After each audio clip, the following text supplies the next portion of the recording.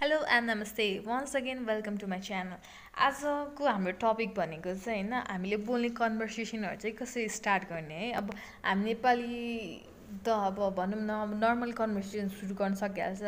सन्चै हुनुहुन्छ त्यस्तो भनेर कन्भर्सेसन सुरु गर्न सक्छौँ। तर हामीले इङ्ग्लिसमा चाहिँ हामीले त्यो कन्भर्सेसन चाहिँ कसरी स्टार्ट गर्ने होइन। कोही अजनबी छ होइन, कोहीलाई हामीले चिनेको छैन, त्यो मान्छेसँग कसरी बोल्ने। कोही हाम्रो डेली साथी छ होइन, अब कति वर्षपछि भेटेको होइन, तर बोल्न अक्वर्ड हुन्छ नि त, अब उहाँहरूसँग कसरी बोल्ने हो। त्यस्तै गरी हामीलाई अब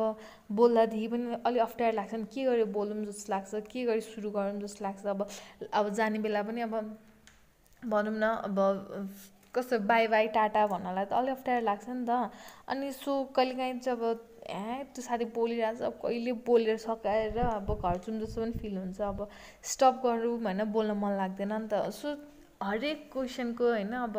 हजुरहरूको मनमा उब्जिएको हरेक क्वेसनको सल्युसनको सहित म हजुरहरूको सामु एउटा आज इन्ट्रेस्टिङ भिडियो बोकेर आएको छु। सो लेट्स स्टार्ट है त। हामीले स्टार्ट चाहिँ कसरी गर्ने है कन्भर्सेसन होइन, बोल्न चाहिँ कसरी सुरु गर्ने होइन। फर्स्टमा चाहिँ होइन अब हामीले काहीँ पार्टीतिर कतै मिटिङहरूतिर होइन साथीहरूलाई भेटिरहेछौँ होइन, आफ्नो फ्यामिली मेम्बरलाई भेटिरहेछौँ होइन, तर यो स्ट्रेन्जरलाई चाहिँ होइन है, नचिनेको मान्छेलाई चाहिँ होइन यो उयो सेन्टेन्स चाहिँ होइन लङ टाइम नोसी। लङ टाइम नोसी भनेको चाहिँ होइन कति समय भयो हामी नभेटेको भनेर भनेको है। सो यहाँ हामीले यो भनेको चाहिँ अब नचिनेको मान्छेलाई त भन्न सक्दैनौँ, हामीले आफ्नो चिनेको होइन आफ्नो क्लोज फ्रेन्डहरूसँग चाहिँ हामीले यसरी भन्न सक्छौँ होइन। हामीले डाइरेक्टली लङ टाइम नोसी भनेर सोध्न सक्छौँ है, कति भयो हामी नभेटेको भनेर यसरी कन्भर्सेसन स्टार्ट गर्न सक्छौँ है। अब नेक्स्ट भनेको चाहिँ अब स्ट्रेन्जरहरू होइन। स्ट्रेन्जर भनेको चाहिँ अब नचिनेको मान्छे भनौँ न, बाहिरको मान्छेहरू हुन्छ नि जो हामी बोल्दैनौँ नि उहाँहरूसँग है। उहाँहरूसँग चाहिँ कसरी बोल्ने है, उहाँहरूलाई फर्स्टमा चाहिँ होइन हामीले कन्भर्सेसन स्टार्ट गर्नु छ भने हामीले होइन is this your first time here, is this your first time here, यो भनेको चाहिँ तिम्रो पहिलोपटक हो यहाँ, हजुर पहिलोपटक आउन लाग्नु भएको हो भनेर भनेको है।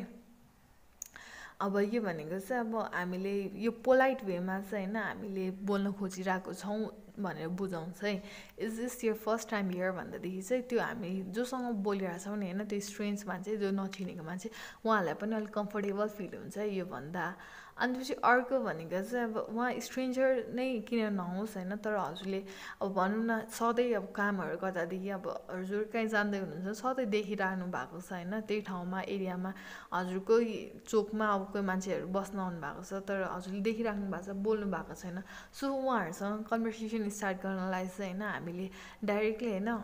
Do you come here often, do you come here often भनेको तिमी यहाँ सधैँ आउँछौ, मैले देखिरहेको हुन्छु तिमीलाई भनेर भनेको है। सो यहाँ यो भनेर पनि हामीले एउटा कन्भर्सेसन स्टार्ट गर्न सक्छौँ है। अब नेक्स्ट भनेको चाहिँ होइन यो चाहिँ अलि हुन्छ नि कस्तो भनौँ भने एउटा केटा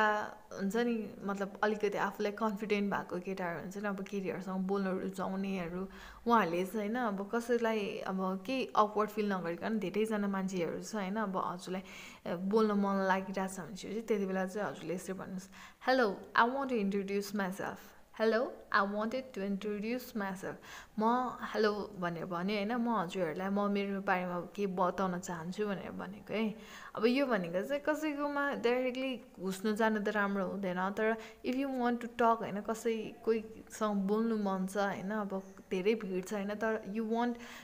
अब हजुरको पनि आवाज कसैले सुनिदियोस् जस्तो लाग्छ भने चाहिँ त्यति बेला बोल्दाखेरि चाहिँ हजुरले आफ्नो अटेन्सन पाउन सक्नुहुनेछ है। अब नेक्स्ट भनेको चाहिँ अब हामीलाई थाहा छैन त्यो केटी बोल्छ कि बोल्दैन होइन, उहाँहरू अरूसँग कोहीसँग बोलिरहेको छ वा कोही अरूसँग बोलिरहेको छ भने ड्युरिङ द्याट टाइम होइन हामीले सोध्न सक्ने भनेको चाहिँ होइन high do you have a minute, high do you have a minute भनेको चाहिँ के तिमी मलाई 1 मिनट देऊ न बोल्नको लागि भनेर भने, तिमीसँग के समय छ मेरो लागि भनेर भनेको, जस्ट 1 मिनट समय देऊ न भनेर भनेको है। सो द्याट हामीले के भन्न सक्छौँ होइन, यसले गर्दादेखि चाहिँ अब भनौँ न उसँग बिजी हो भनेपछि ऊ सरी मसँग समय छैन म बिजी छु भन्छ भने होइन, अब high do you have a minute भनेर सोद्धादेखि चाहिँ अब भनौँ न अब एज इफ पोलाइट वेमा होइन तपाईँसँग समय छ भने मलाई एकछिन दिनुहोस् न भनेर भनेको जस्तो है। अब नेक्स्ट भनेको चाहिँ अब यो भनेको चाहिँ अब हामीले स्ट्रेन्जरहरूसँग अब जो अब फ्यामिली फ्रेन्ड्सहरूसँगको कुरा भयो होइन, तर अब कुरा आयो कन्भर्सेसन एन्ड गर्ने के यसरी कन्भर्सेसन स्टार्ट गर्न सकिन्छ भने चाहिँ कहिलेकाहीँ चाहिँ अब बोल्नै मन लागेको हुँदैन नि होइन कहिलेकाहीँ के अर्जेन्ट पर्छ कहिलेकाहीँ घर जानुपर्ने हुनेछ होइन हो सो ड्युरिङ द्याट टाइम होइन हामीले होइन कसरी चाहिँ कन्भर्सेसन एन्ड गर्ने है त म त्यो पनि हजुरहरूलाई सिकाउन गइरहेको छु सो लेट्स बिगिन है अब फर्स्टमा चाहिँ भनेको चाहिँ होइन डाइरेक्टली इन्फर्मल वे पनि भन्न सकिन्छ होइन वा डाइरेक्ट वेमा पनि भन्न सकिन्छ होइन कन्भर्सेसन एन्ड गर्नको लागि चाहिँ होइन भन्नुहोस् है I don't want to keep you any लङ्गर I don't want to keep you any लङ्गर भनेको चाहिँ होइन मलाई हजुरको समय म हजुरलाई धेरै बेट राख्न चाहन्न होइन हजुरको पनि समय किन उयो वेस्ट गर्नु म पनि बिजी छु भनेर भनेको है I don't want to keep you any लङ्गर मलाई हजुरलाई यहाँ राख्नु छैन हजुरसँग कुरा गर्नु छैन मेरो काम छ भनेर भनेको यो भनेको चाहिँ डाइरेक्टली होइन हजुरलाई केही कुरा अब भनौँ न डाइरेक्टली अब सिधै भन्ने स्टाइल हो है यो चाहिँ एउटा क्वाइट इन्फर्मल हो होइन अनि अर्को चाहिँ होइन अब हामीले क्लाइन्टहरूमा चाहिँ अब धेरै क्लाइन्टहरू हुन्छ नि त नि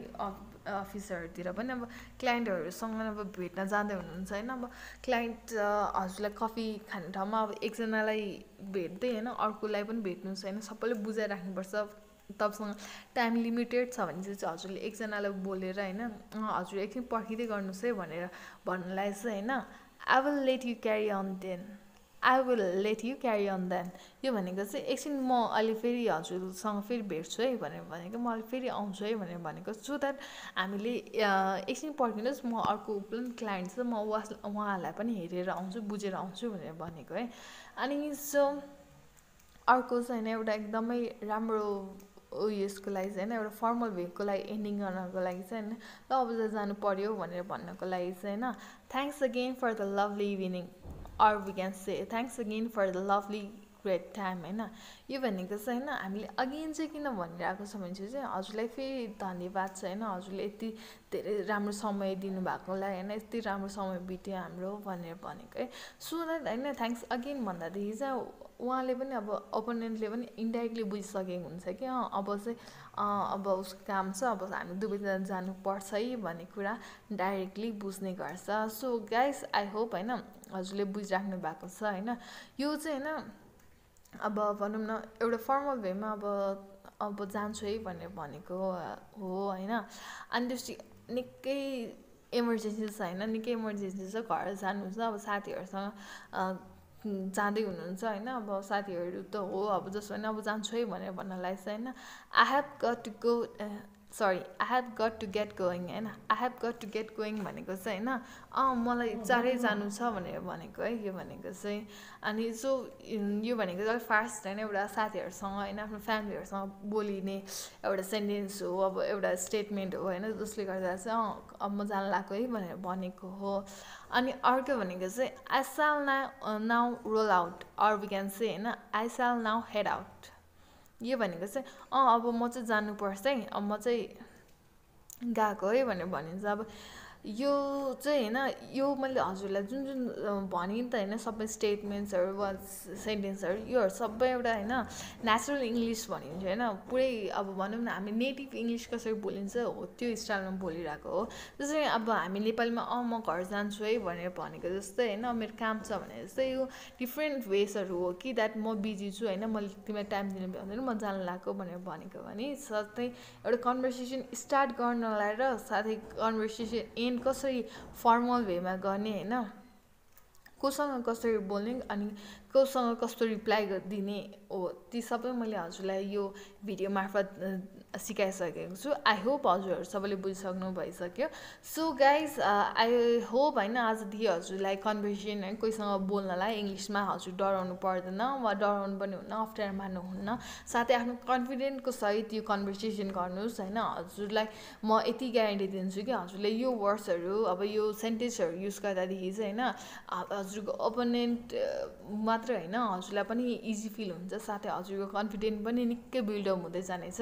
सो यदि हजुरलाई मेरो भिडियो मन परेमा होइन प्लिज त्यहाँ तल दिएको लाइक थम्प र सब्सक्राइब पनि क्लिक गरिदिनु होला जसले गर्दा मेरो अपडेट्स हजुरहरूको सामु चाँडोभन्दा चाँडो पुर्याउने कोसिस गर्नेछु अनि साथै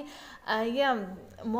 हजुरहरूको सामु अर्को न्यू एन्ड इन्ट्रेस्टिङ भिडियोको साथ उपस्थित हुने बाचाको सहित म अहिले बिदा लिँदछु। Till then please take care of your self होइन, हजुरको आफ्नो ख्याल राख्नुहोस्। अहिलेका